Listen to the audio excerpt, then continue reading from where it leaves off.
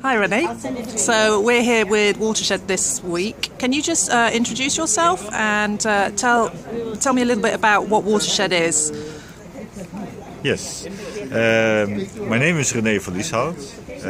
I'm the program manager of Watershed. And Watershed is actually a policy influencing program in the area of WASH, service delivery and integrated water resource management. And this is a get-together now with people that are involved in the programme from all the different countries, different parts of the world, who have come together in The Hague this week. Can you just explain a little bit about what you've been working on together with people this week and what you've been reflecting on, whereabouts in the programme you are at the minute?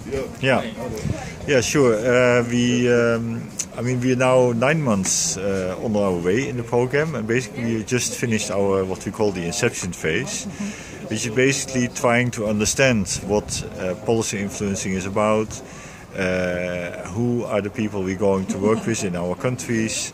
It's about organizing ourselves, and so a lot of discussions, reflections, thinking where to work.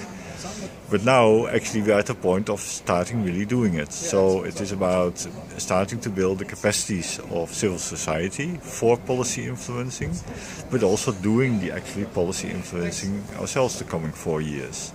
So it's a bit, I forgot to say that in the beginning, it is about policy influencing, but in particular about building the capacities of civil society for policy influencing in WASH and IWRN.